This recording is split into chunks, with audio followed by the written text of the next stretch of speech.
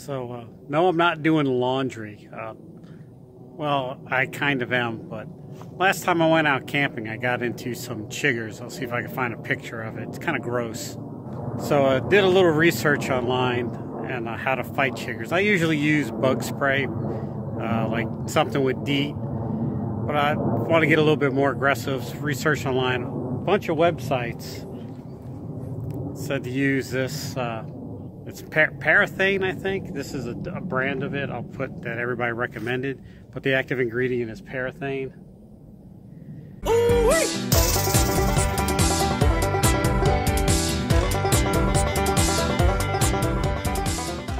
It's toxic when it's wet, safe when it's dry. So I recommend using gloves. Comes with an instruction card on how to use it. It says you're 70 times less likely to get bit by a tick by using this stuff. They say spray it on your clothes. It lasts for 6 weeks or up to 6 washings, which the way I go, it's going to last 6 weeks because I probably wash it once a week anyhow. And it looks like a lot of clothes to go camping, but I have one pair that I wear, and then I keep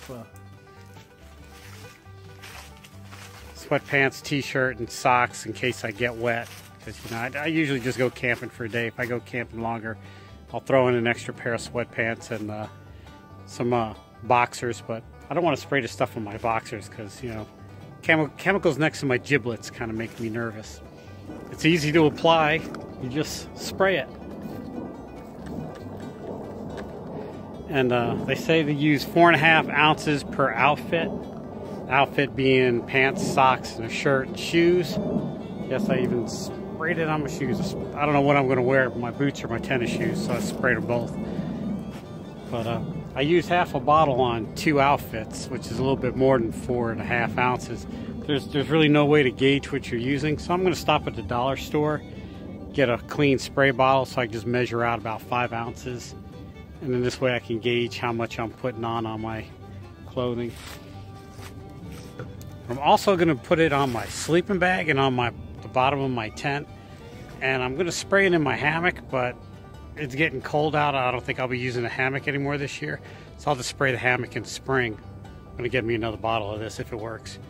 So I got a camping trip coming up this weekend. We'll see how it works. I usually come home with a couple of bug bites. That's not too bad, but like I said, last time I got eaten up by chiggers, which is a story all in itself. But funny story.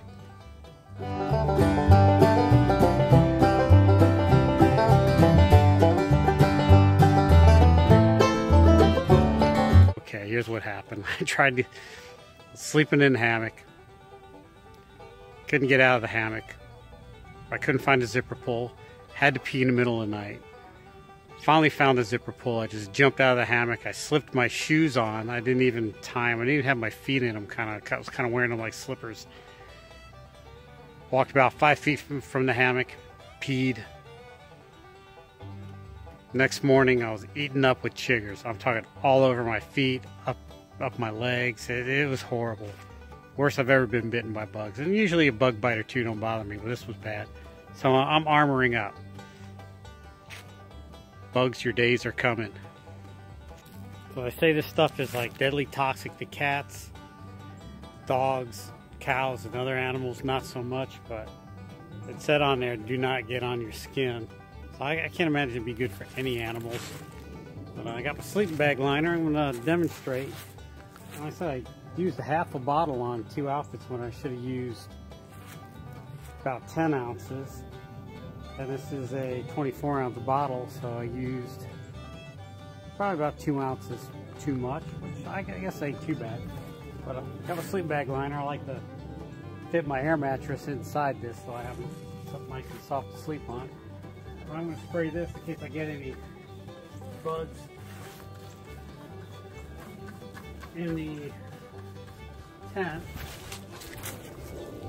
You don't need a mask, but this stuff smells like shit. So I think I might have enough left to do my tent. I'm going to do the bottom and up the sides of my tent probably about a foot. So I usually don't set up my tent in bushy, grassy areas, but you never know. And If I got left over, I'm going to do my sleeping bag too. I'm going to order another bottle of this because, like I said, I got a lot more stuff I want to spray. But I'm going to wait till after this weekend to see how it works out. As you can tell by the falling leaves, it's getting cool out, so the bugs might not be that big of a problem. But I've been bit by chiggers in the wintertime. It's weird. Usually use bug spray with DEET, but 24% DEET's all I've ever really seen. This Coleman 100% Max is 98.1% DEET. I'm going to spray these on my ankles and stuff whenever I need a little bit of bug spray protection. Our nighttime temperature is going to be 40s, so I don't think mosquitoes are going to be too much of a problem. Like I said, I've been bit by chiggers just about all year round here in North Carolina. So, yeah, bugs, your days are coming. I'm armoring up. I'm fighting back. No more will you be able to dine on this big pile of deliciousness. I perform a little experiment. I treated this rag. I put a little bit of powdered sugar and a little bit of honey, and we'll just leave it here in the garden. We'll see. In theory, there should be a bunch of dead bugs on here by tomorrow. We'll see. 2 days later. I don't see any dead bugs on it. I don't see any bugs on it. I think this test kind of failed. Anyhow, got some free candy. 1 week later. Word of caution, that 98% DEET or 100% DEET will stain your clothes. Either that or I wet my pants. This is all dry, but it's stained from where I just sprayed it on it. Live and learn. These are my camping pants anyhow. Alright, so I just had a weekend of camping, and bugs weren't too bad because we're in fall and they're kind of cold, but I gotta tell you, I did not get bit by bug once. Not once. 0.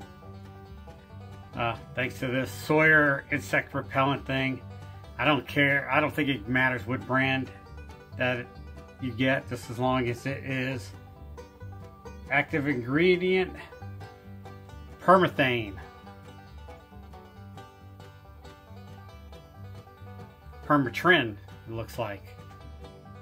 Alright, so if you got some time to kill, check out my podcast, 10-Minute Off-Road Podcast. It's a podcast for the off-road with a short attention span. Be a card for it up here. Got some time to kill, check out this video. Didn't like that one, check out that one. Don't forget to subscribe, hit that bell so I can annoy you at 4 in the morning with all this awesome content that's dropped. Alright, thanks for watching.